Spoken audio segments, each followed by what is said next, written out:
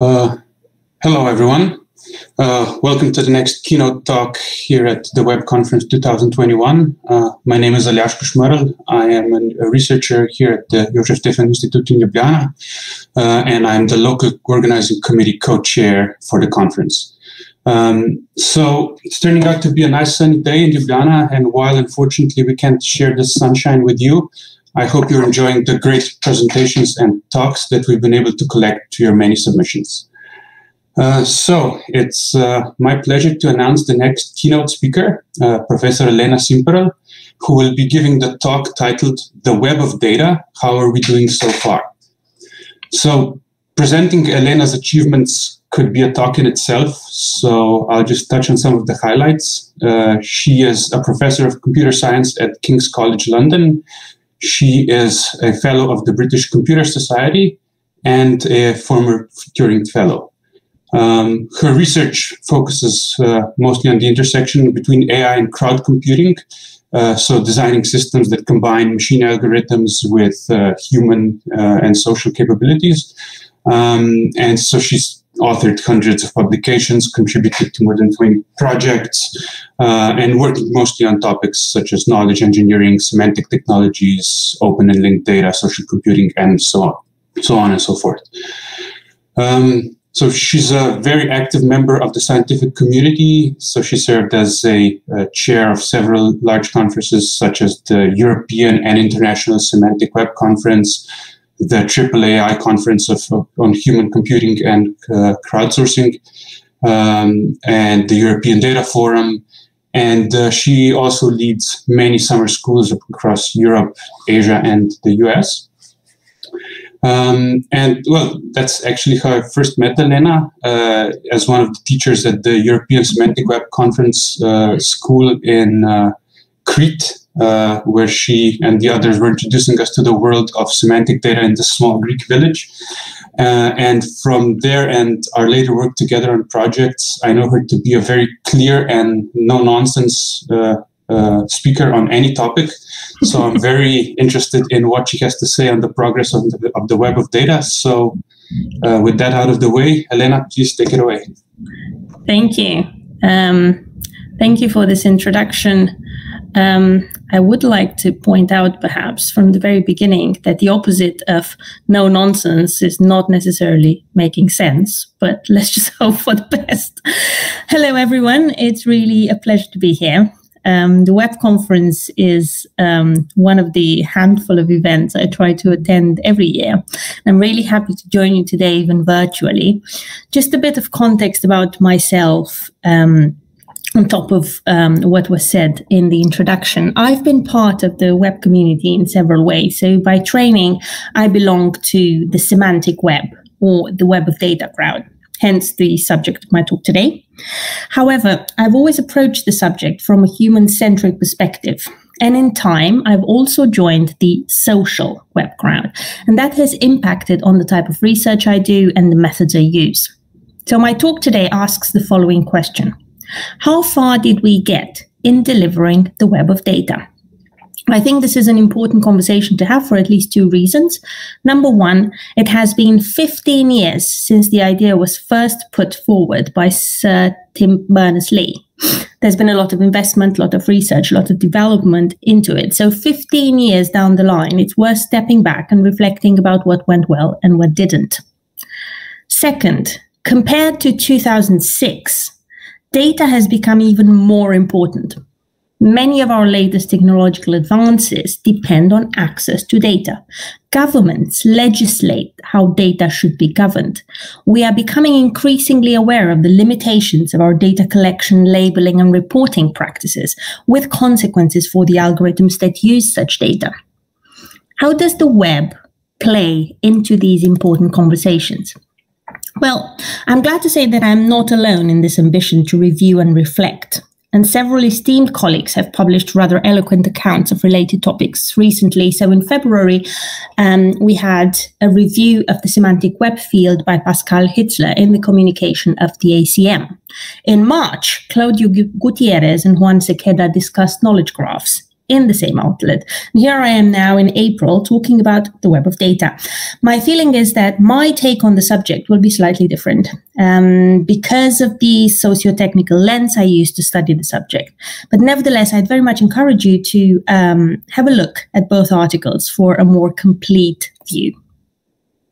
We were told on Monday in the opening that this is the 30th web conference. So this is an incredible achievement. And all this time, the web has shaped directly or indirectly our understanding and our interactions with data. And there's various ways to think about this. We use web tools like search engines to answer factual data-centric questions, like here, the one about mayors of London. We use shared folders in the cloud. We use GitHub and other tools to share data with others and collaborate. Scientists, government, cultural heritage institutions, they set up entire web portals for their own data. This data can in turn be used by other parties, be that people or machines, in many contexts. There's huge amounts of user-generated data available online. We've heard about user-generated data, I believe, in one of the keynotes at this conference already. There's geodata, like here on the slide with the OpenStreetMap. There's ratings, there's reviews, there's structured knowledge bases like Wikidata and many others.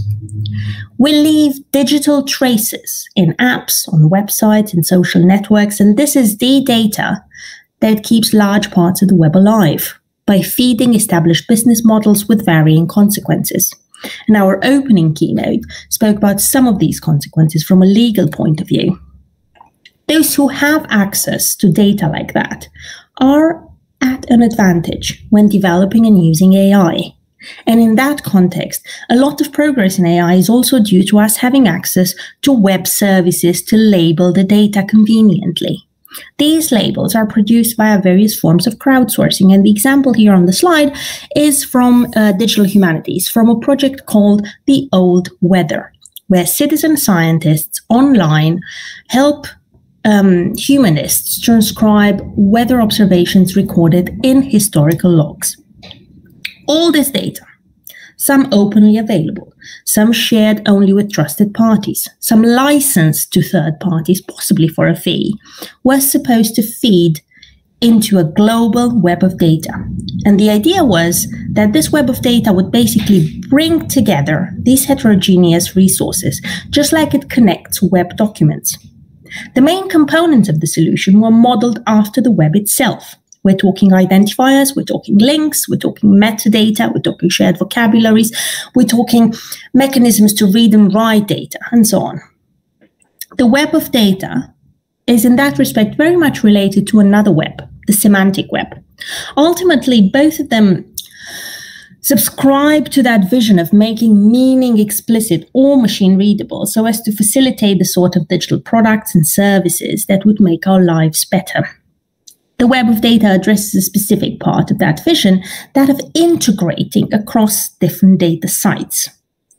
It has never claimed it would remove intentional data silos, but it hoped to help at least avoid unintentional ones. Some people have questioned the feasibility of the concept. I don't. I think there are examples in many domains, in life sciences, in digital humanities, in government, that already went well beyond showing feasibility. The question that I'm asking in this talk is, how far did we get? And is it sustainable? My answer in short is as follows. There is a lot of data on the web. Some of this data is arguably more webby than other. There aren't many links between datasets, but publishers do make an increasing effort to provide metadata of reasonable quality. The idea that the web of data is only about linked data technologies, or even about linked open data, needs to go away for good. Instead, I think we can and we should iterate.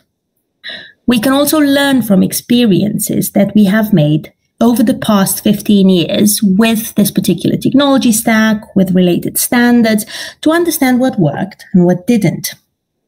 This may mean going back to the underlying architecture and question whether the web could ever do for data what it does for other digital resources and services. Because I personally think the analogy is not universally helpful. Data has become much more important today than it was in 2006.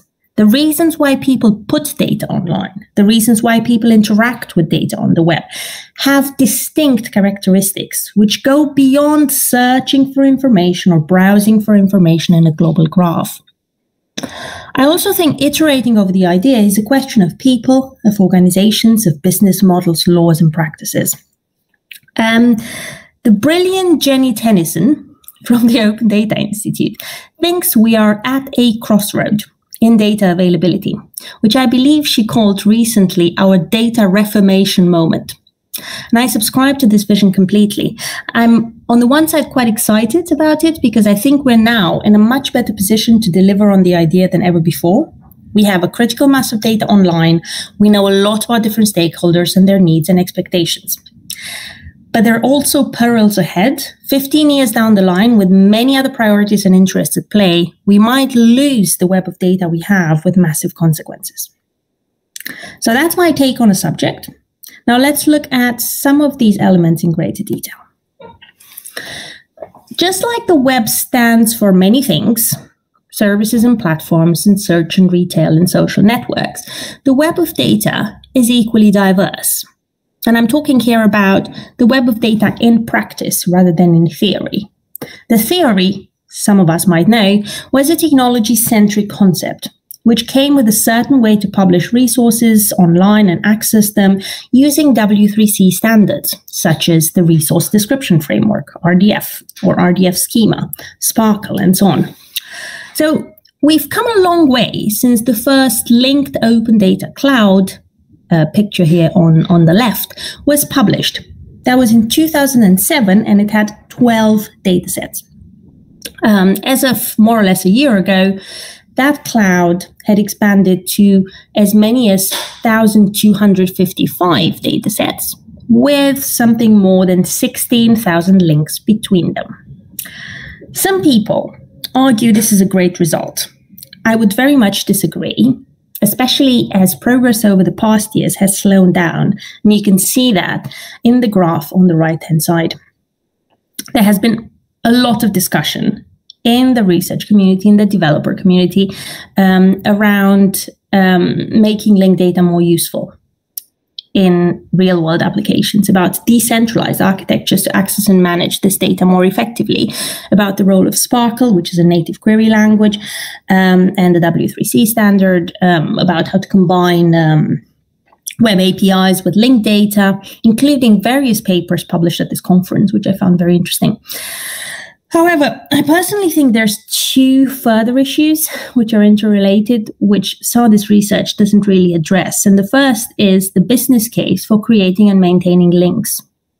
Links are one, if not the magic ingredient of the web, but they're not heavily used in the web of data. The other is the costs associated with using linked data as a technology stack versus its benefits compared to other technologies, and the evidence we have, or in fact don't, of these costs and benefits to take decisions. I'm going to give you an example from government. This is a domain that tends to be very linked data friendly, at least in Europe. I've been working with open government data for almost 10 years now, especially in a capacity as scientific advisor of a large European investment into open government data. That is the so-called European Data Portal. The idea of this project is to provide uniform access to government data portals in many countries, not just the EU. And that's work that is done in the context of relevant legislation, which is called the Public Sector Information Directive. Now actually it's called the Open Data Directive. This was published as early as 2003, I believe, and then updated most recently in 2019. So the idea is that we have a network of distributed data providers, all with their own legislation and local data strategies and priorities, and the European Data Portal harvests metadata about them, more than 80 such data sites, adding up to over 1.3 million datasets in 36 countries. As a data consumer or user, you can do dataset search, for instance, via the search box over here at the top, or using facets, for instance, agriculture, economy and finance, health, and so on. You could also do more on the portal. In fact, you can learn about how the data is used. You can learn how others have reviewed data.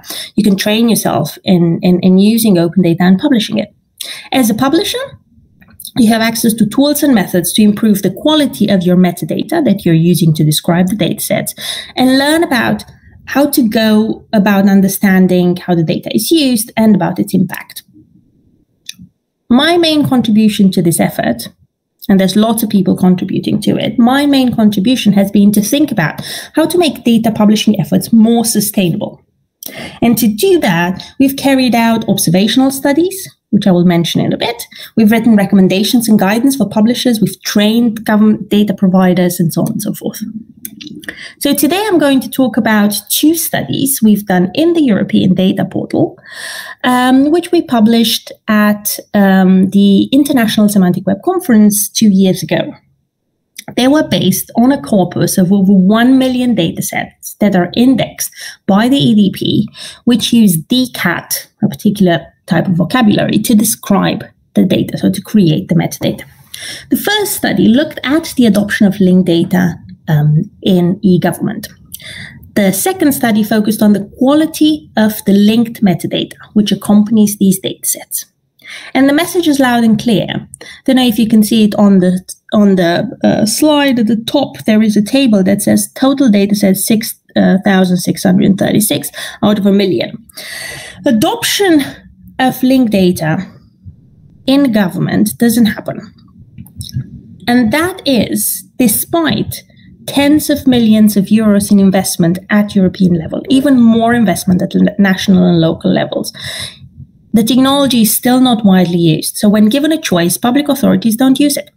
Some of them do, like you see, perhaps you can see here in the second table, parts of Spain, parts of Greece. In the linked open data cloud, in the latest version, I have a small screenshot here on the right-hand side of the slide. There's a few others. So there are the Italians and the Spanish that we have found, but also some parts of Greece and I think Slovakia. So there are some pockets of adoption, but compared to the entire corpus, over 1 million datasets, it's extremely, extremely niche. Even when that happens, there are issues. For example, one of the biggest issues we have found is that the vocabularies that are used in these datasets are not dereferenceable. Some elements of the linked data approach seem indeed to be more useful or more used than others. And I'm talking about identifiers, I'm talking about metadata vocabularies. In fact, we see these elements in use not just on the open web, but also by industry in their own internal projects. And that's, I believe, also discussed in the 2 review papers from CACM, which I mentioned at the beginning. The second study was about metadata quality. The outcome was actually better than we thought. So there is room for improvement, but most providers do make an effort, and the quality does improve in time. However, reusing someone else's vocabulary is a distant dream. With very few exceptions, we found thousands of proprietary vocabularies, sometimes within the same national legislation, and as I said, non-dereferenceable, which is a principle of linked data. On a related note, those of you interested in this sort of studies, the screenshot here is from a blog post of the Google Dataset Search team. They've done an analysis of their corpus, which I think was very interesting. So what do we make of these results? Well, government publishers publish data because there is a law that mandates it. This is an oversimplified way to look at it, but just bear with me. So there is a law that tells publishers to do it. In this context, what is really the case for making one's data schema easy to reuse by others? What do the users of these datasets really need? Do they need a shared vocabulary? Is integration across a number of different data sites a huge priority? And if not, why would anyone want to spend time creating and managing links? So what I'm doing here is I'm not contesting some domains use linked data much more than government. And I do believe it is a useful approach, but it is not the only one. In fact, here's a very different example, just for contrast. This is a linked data success story from Cultural Heritage. Europeana, some of you might have heard about it, integrates content in different modalities with metadata published as linked open data. But the context is very different. There is a joint data model. There's data sharing agreements in place between Europeana and individual data providers. There are also concerns about provenance and authority of the information, of the metadata, and about what identifiers to use and why. The user journey is very much centered on people looking for information about a particular cultural heritage topic and being able to hop from one piece of content to the other across different collections to learn more. For data providers, the promise is that using linked data, and in fact using linked open data, will generate more traffic to their collection. I'm not questioning the argument, but I do wonder about the cost-benefit analysis and how it looks like compared to other technologies for integration. This would be really a very interesting study to see, and if anyone knows about it, do put that information in the chat. I'll come back to this over and over again in the talk. There may be areas where strong local champions advocate for the benefits of a particular technology, but in many other areas, or as time goes by, we will need evidence to support decisions and document impact. One of the central questions in my web of data research is to find practical, scalable ways to collect and analyze such evidence. Now let's go back to linked data. Linked data is used in some parts of the web, as we have seen, not in others. Regulation and investment don't always push the needle in the right direction. When there isn't a clear business case for integration, none of these mechanisms seem to necessarily help. How about the rest of the web? Well, it turns out, excuse me, the web is full of datasets. And I've mentioned Google Dataset Search before. This is a tool they have launched a few years ago, and I believe there was also a paper at this conference in 2019 that talked about it. As of last summer, it claimed access to 25 million datasets. These are dataset resources described using DCAT, vocabulary I mentioned before, or schema.org. Now, 25 million is already much better than 1,200. But it's still only a subset. And when thinking about the web of data, I tend to take an even broader view. For me, the web of data is the sparsely linked graph of web tables embedded in web documents, online datasets in various formats, like we have seen in the previous examples, or even charts actually presenting data in accessible ways. Some of these have identifiers. Some could have identifiers. Some have metadata records associated with them or semantic markup. Some, like charts, have absolutely nothing yet. So let's just take as an example the Web Data Commons. This is a project supported, among others, by the team at Mannheim led by Chris Pizza, who is, by the way, one of the authors of the original linked data paper. It's a great initiative that publishes many interesting datasets, corpora of web data, including most recently, I think, it's here on the slide, a 4.2 million collection of relational tables that use schema.org markup. For me, that sort of work is super interesting for at least two reasons. First, it shows again that people do use shared vocabularies, unlike what we have seen in government, to describe things when it actually matters to them. It also gives me, as a user-centric researcher, an idea of the sort of data that publishes that people think useful enough to justify that effort of annotating it. And maybe you can see it here in this table on the right-hand side. That seems to be people, products, and local businesses. I'd be very interested to see a study on the use of, say, CSV on the web as well, which is, or a corpus of CSV on the web tables. This is a standard which acknowledges the fact that people use CSV to publish data rather than other formats and encourages them to describe those CSV in a consistent way. The aim is to discover business cases that would make me, as a data publisher, big or small, annotate my public shared Google spreadsheet from the earlier example so that I can reach my goals faster. Perhaps my goal is indeed being indexed by search engines, but perhaps I want to sell the data and that's not something I'm going to talk about today. Perhaps there are more elusive reasons like transparency and accountability, or in open data, the sort of lofty ideals like supporting data reuse for arbitrary application contexts. It is almost impossible in most cases for a publisher to be able to show that those reasons are actually met without huge effort. And that's the sort of research I've been trying to do. Ultimately, I do think this has to do with sustainability. Because, well, some people will argue we don't have enough data available on the web for others to use. I argue, as I said earlier, that we're at this crucial moment where soon we might have even less useful data on the web over the next years if we don't work on making these efforts sustainable. The verticals I mentioned earlier are probably more likely to deliver on these cost-benefits conversations that data publishers have all the time, because publishing data costs time, it costs money, it costs resources, it costs reputation. But we do need to have those conversations for other verticals as well, rather than pushing for a particular set of technological choices. And this brings us to a related question.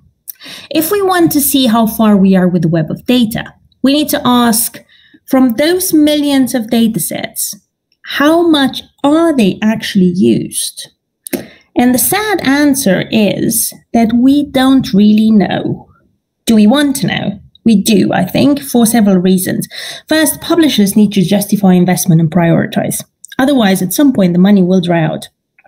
New publishers need to decide whether they set up their own site or use an existing one, and what the implications are. In fact, every time I talk to a potentially new publisher now, and in 2021, these are not country-level initiatives with huge backup, but small to medium-sized cities or regions with local champions.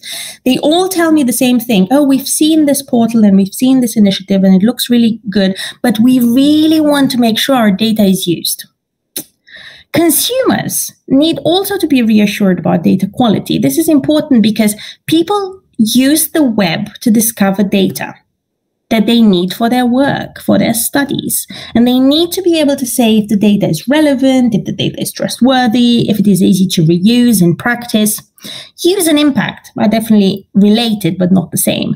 But understanding use is a step to thinking about and monitoring impact. And in both cases, we just don't have that much information, methodologies, evidence to make real progress. Part of the scarcity, it's worth saying, is actually due to how publishing happens or happened. The focus was, and actually still remains, at least in this community, on the publisher.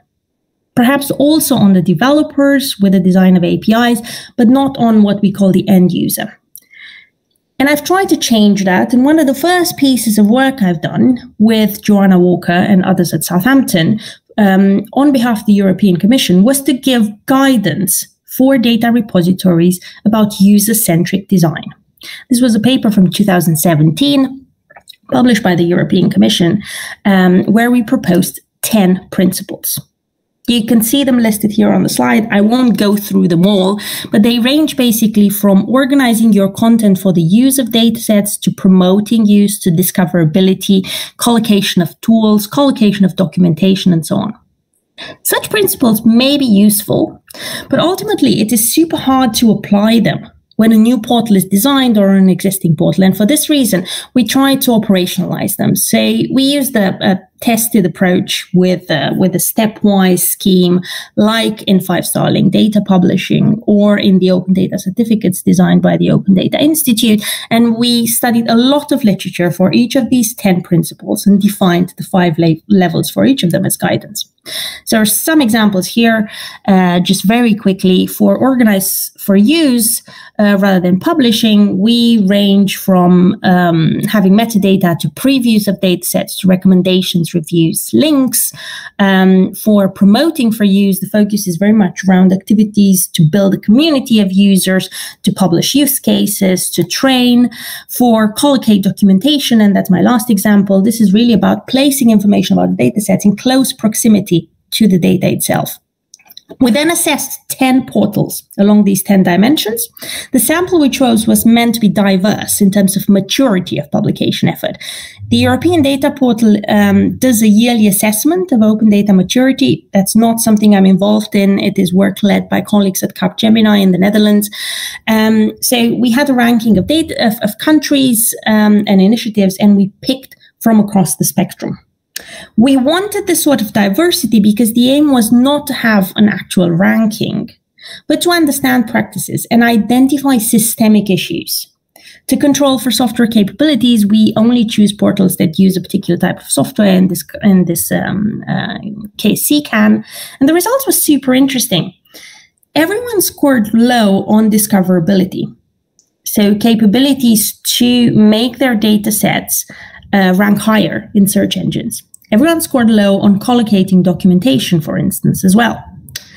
The other thing that we have established, which we sort of knew from before, was that current software architectures don't seem to make it easy to implement something like promote for use at all. And there was a follow-up study, which I'm not going to have time to go into today, where we looked at how we could automate such assessments, which for these 10 portals we've done manually. The principle be measurable, which is one of the 10 principles in the framework, remains universally challenging for these reasons. As a next step, we then moved away from data repositories to other places on the web where publishing and sharing of data does happen. With the same sort of user-centric questions in mind, we wanted to see how we can link principles to make data easier to use to evidence. There's a lot of data sharing that happens in the cloud, with the web being simply the means to access the data remotely. Think about shared folders, think about GitHub, think about Kaggle, all web places where people do work on data together.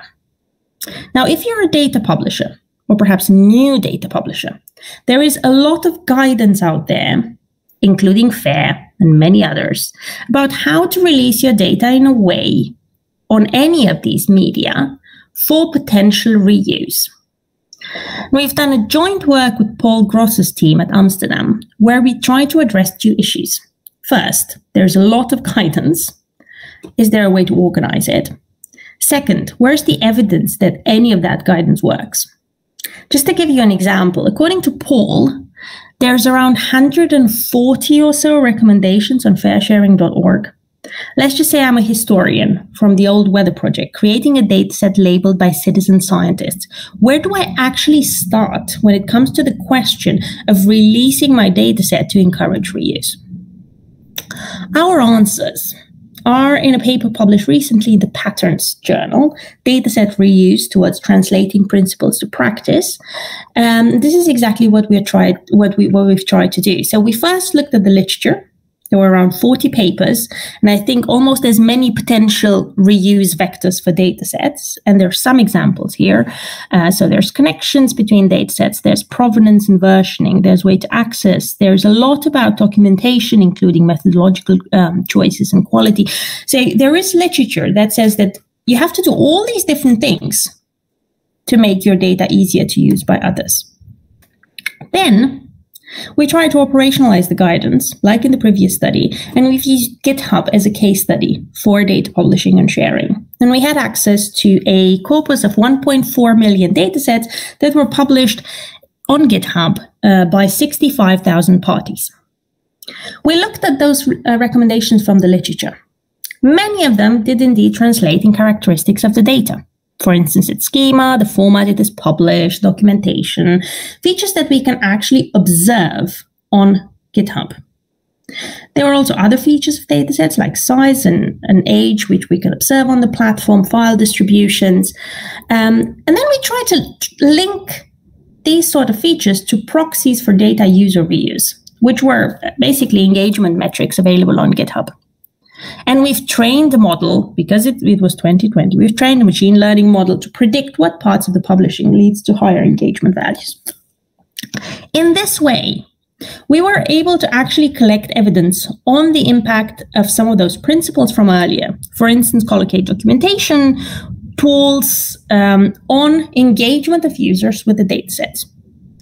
The predictions of the model were not great, could be better, but the focus was really not on the machine learning side, but on the methodology, to give data publishers a way to think about measuring use, to give them some signal as to what matters and some evidence that after you've published 26,000 data sets, it really does make a difference to have good documentation and to have good metadata.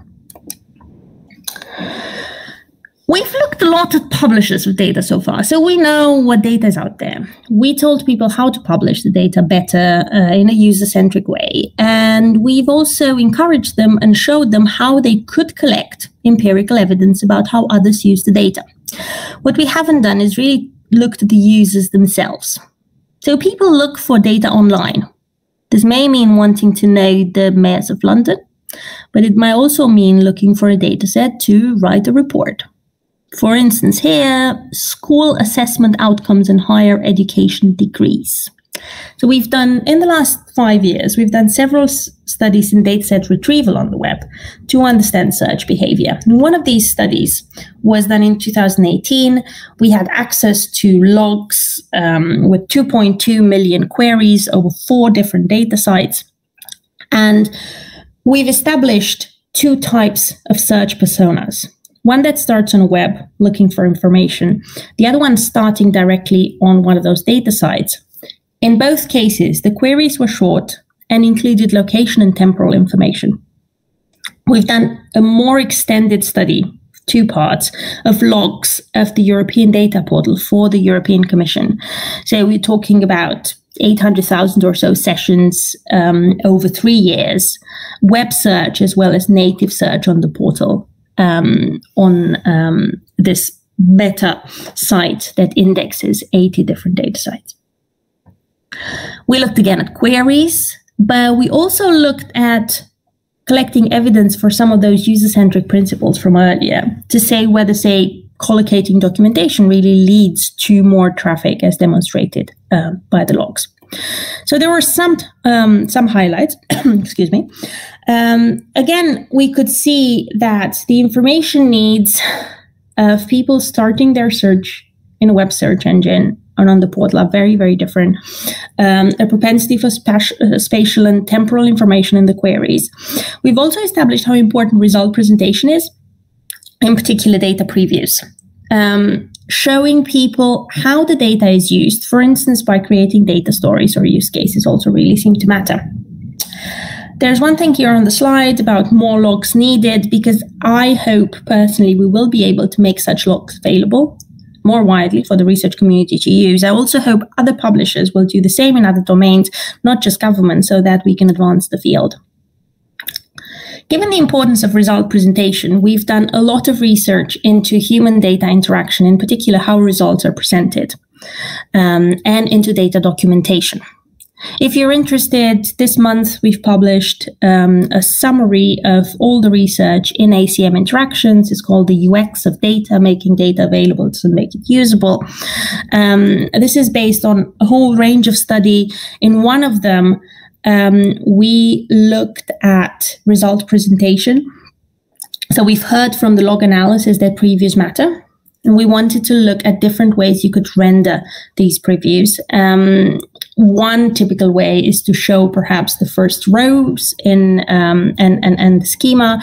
The other type, which we have focused on, are text snippets, which are used in some portals extensively, but not in all. So in the study, we've asked people to write hundreds of 100-word summaries about data sets they did not know before, and the summaries were meant to present the data for others to use. So instead of you having to download the dataset and spend time cleaning it and so on, such a summary would give you more confidence to follow through.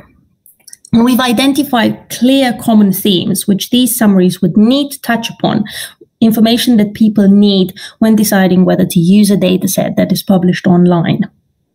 We'd like, for future work, to use this sort of information to potentially design algorithms to generate these summaries automatically alongside the existing metadata. Further on, with Paul Groth and his team, we looked at data sense-making practices. So once someone finds a dataset that looks interesting, how do they go about understanding its content and deciding to use it? We've also established in interview studies that data work is actually teamwork. And while previous studies have focused on individuals, actually a lot of data search happens in groups, in a team, rather than individually, perhaps different than classic information retrieval on the web, and that people ask others for help. The user experience for all that is very different, and as far as I know, there's very little research on that done yet. I would very much recommend you this article of Kathleen Gregory, Paul Groth, and others, where they've asked over 3,000 people to describe their experiences with data discovery, including the use of social channels and related activities for this. If we think about the web of data and about publishing data online in a more user-centric way, we will have to see portals not so much as tools to discover data, but as content and community hubs that collocate documentation, stories, tools, reviews, and allowing users to engage with publishers and among each other. And the top right screenshot is from a company called Data World, a US-based company, which among others has this open community of data sharers and users, which are like very much in spirit and in design. And Kaggle is another example. Most of you might know it for competitions, but it is a platform where people share data and share tools to use with this data as well. And there's data-centric communities like Wikidata, OpenStreetMap, and for instance, this open research knowledge graph, which is also on the slide. That's work, by the way, by an hour at Hanover, and they're building a community of collaborators, including incentives to collaborate. There was a call launched for this, which you may want to have a look at. The benefits of getting the data ready for others to use can be substantial, especially when the data is created and maintained collaboratively, so efforts are spread out. As in the previous examples, incentives probably help as well. Several years ago, I had the chance to experience this. I led a program called the Open Data Incubator. This was funded through public European money, where we literally invested in startups and supported them to use any open data that they could find. And we've learned a lot about users' needs. We've also learned just how important it is to actually start with a problem that people care about, say affordable housing in large urban areas, and then work your way to the data that is needed, about how to publish it, how to access it, and so on. Investments can play a huge role, and so do standards. And on the slide, I reference open banking in the UK, which shows that when there is a need and there is a market, open innovation and open approaches do make a difference. As a side note to this, so some years later, after the Open Data Incubator, I ran another similar program, and this time the focus was not on open data, but it was specifically on data that is commercial or otherwise sensitive, that is shared only for the purpose of innovation and will never make it into the open domain. In the Open Data Incubator, this was 2016, startups' main reason to participate in the program was the equity-free funding. In the follow-on program, which was called Data Pitch, the main driver had been access to data. We would still invest 100,000 euros in each company, but the main reason for those companies to join was because they just couldn't find the data which they needed for the sort of AI products and services they were developing. So it does beg the question, which datasets should be opened or shared more widely to foster innovation with AI? I'm going to wrap up. So I believe our moment to reform the web of data is here. We're now in a much better position than 10 or 15 years ago. We know what's at stake. We have more evidence about how people use the web in data contexts. We also know how people publish data on the web. There's lots of other things that I haven't touched upon, and I've picked just 3 of them to conclude. First, we need to think what's next in data documentation. There is enough evidence, including the studies I have done, about the link between documentation and use. What's next in data documentation? Well, that means metadata vocabularies and what they need to entail, but also how we could support publishers use identifiers and domain vocabularies more effectively. The studies we've run in text snippets for data and data sense making showed that existing vocabularies like DCAT and schema.org are still very limited in that respect. So if someone wants to use a dataset they found online, based on the metadata that is captured in those sort of records, they can't really do that with confidence. Fortunately, there's excellent work in the AI community, elsewhere in the AI community. One common approach is called data sheets for dataset. There's also this data cards playbook project I would recommend. If you want to have a sense of the additional information that would be needed, not just to find and index data, but actually to support data use. I still don't know what to say about links between datasets and where the business cases for links at large in an open, decentralized scenario are. If it's about, hopping from one information to another, I do get it. But to publish links independently of a use case or in other contexts, I'm still not very convinced. But if you have any ideas, I'd love to talk about it. Critical data is missing. So we've done some work on this in open data for rural areas. For instance, we've done a study for the European Commission, and the results were dismal. The digital divide is more present than ever. The Open Data Directive, that is the law for public sector information in the EU, has commissioned studies to identify what they call high-value data sets. So they include 6 categories of data, which are published here on the slide in the middle, and are meant to help public authorities focus efforts. But what will happen with the others? There was also a public consultation last year in Europe into datasets that need to be shared more widely to facilitate AI innovation beyond a handful of global players. Finally, a personal favorite of mine, other data modalities that we don't really talk about when we talk about web of data traditionally. And I'm talking about charts. And we've all looked at lots of charts online this past year. They are rarely linked to the actual data. Can we publish them in a different way to support actually fact-checking and identify misleading representation? There's much more we could talk about, but ultimately, I would like us as a community to think about all issues in a user-centric, evidence-based way. And I think that's the only way for the web of data to deliver on its promise. I'd like to thank you for your attention and to thank my collaborators at Southampton, at King's College, and at the University of Amsterdam, the Open Data Institute, and I'd be happy to answer any questions. Thank you, Elena. This was a very impressive overview of the whole scene. So yeah, let's get right to it. So let's open with Marco's question. So he is asking, how do you see the role of Google's dataset search in this ecosystem? Yeah, thank you. I wanted to say something about this, and then I ran out of slides. I think it's a very interesting question for several reasons. So at least in government, there's been a lot of focus on releasing the data, on training public authorities to publish the data in the right way with high quality metadata and so on and so forth.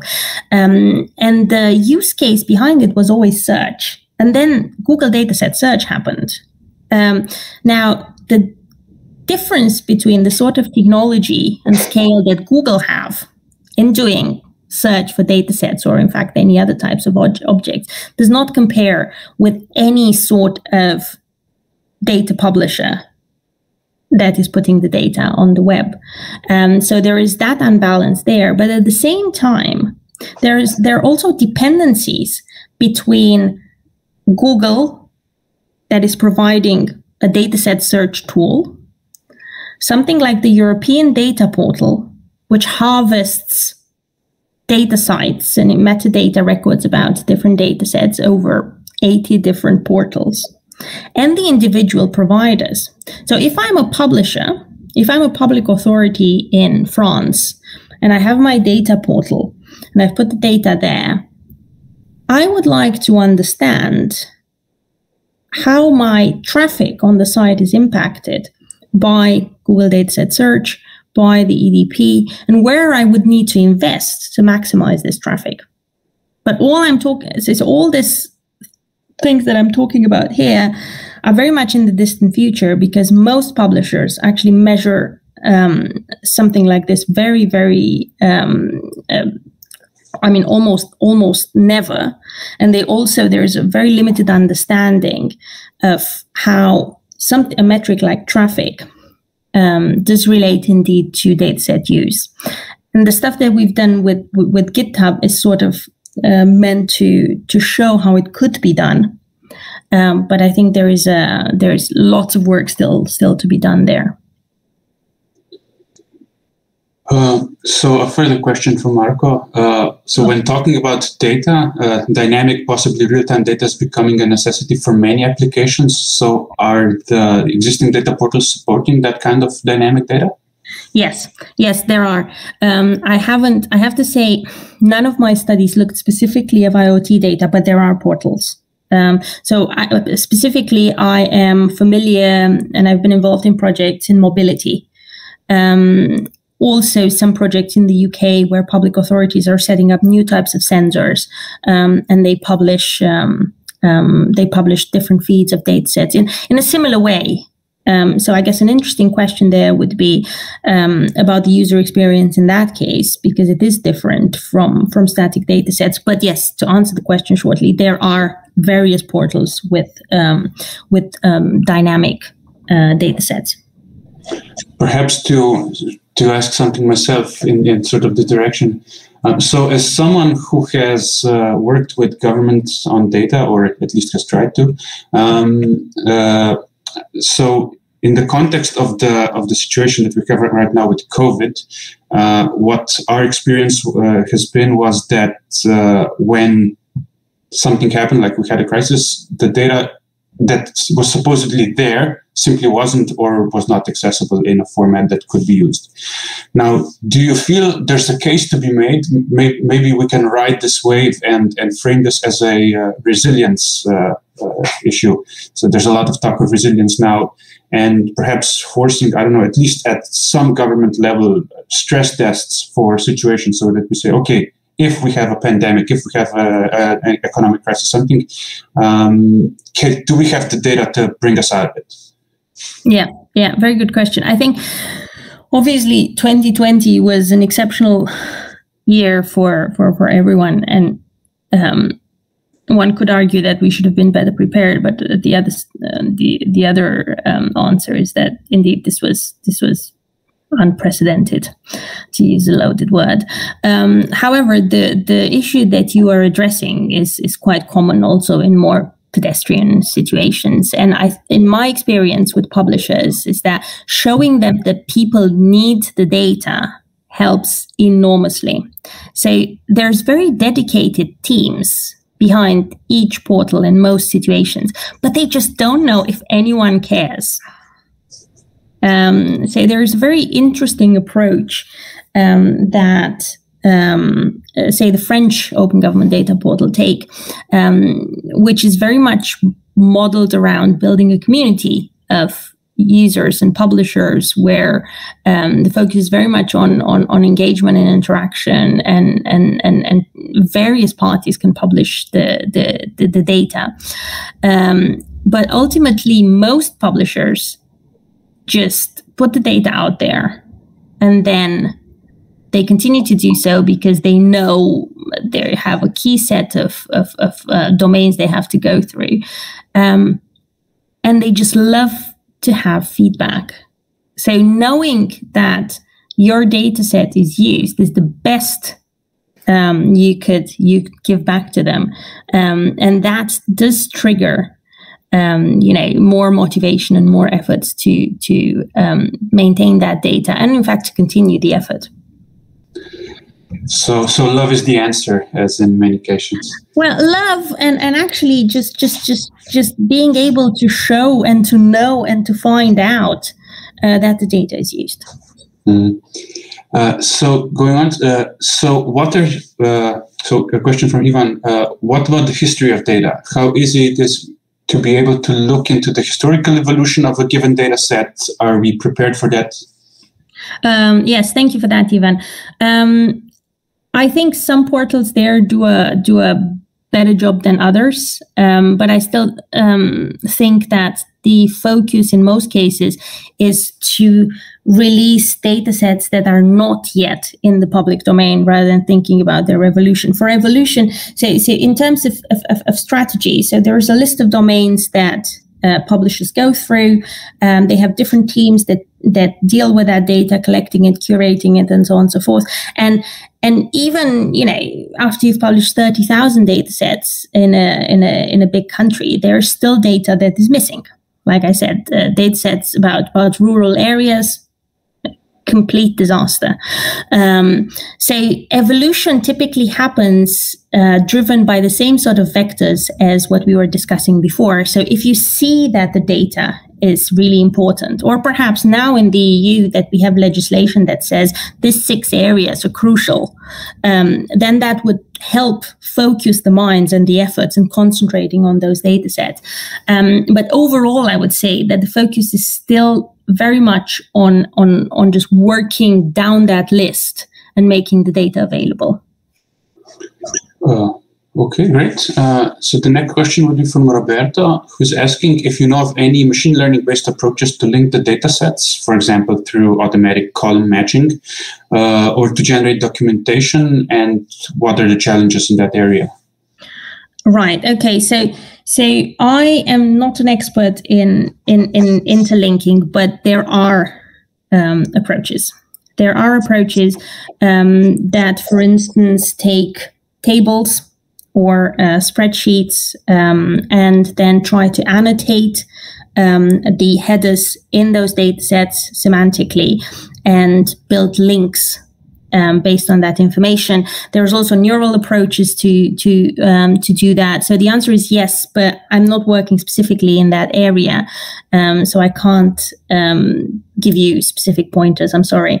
The other question is to generate documentation. So that's an area that we're working on for data sets. I think the trouble so far has been that we just didn't have enough data to work on with machine learning. I mean, there are corpora, like based on Wikipedia, where you table as the info box and you have the text in the article, which you could use perhaps for this purpose. But ultimately, what that one study has shown is that sort of training data would actually not be helpful, because in that data summaries, in that text snippets study, we could show exactly what sort of information we would need to have in the summaries for them to be useful.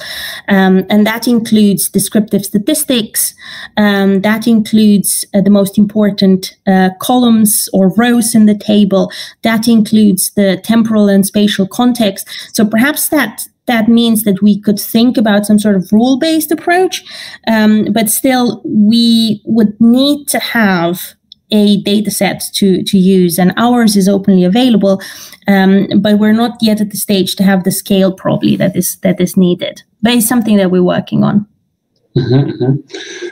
So Albert is pointing out that GitHub uses things like used by badges to point out code reuse, and sort of raising the issue that this would probably help with motivating people to share data.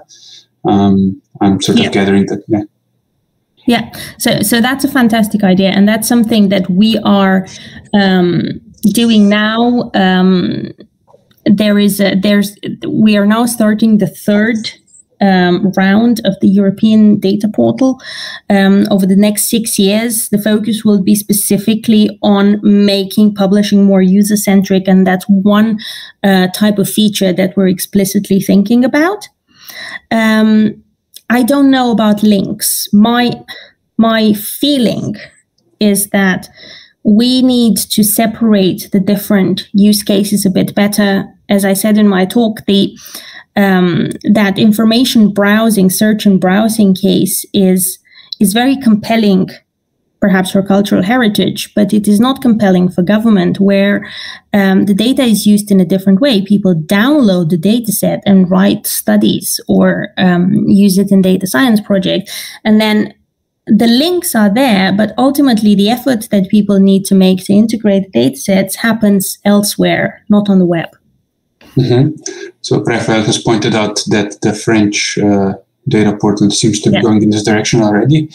We're slowly coming to a close, but still, perhaps just to finish up, let's circle back to Marco, who has pointed out the Wiki Functions project, if you're aware of it. So this idea to build a Wikipedia of functions that would then be used to build new data from existing data.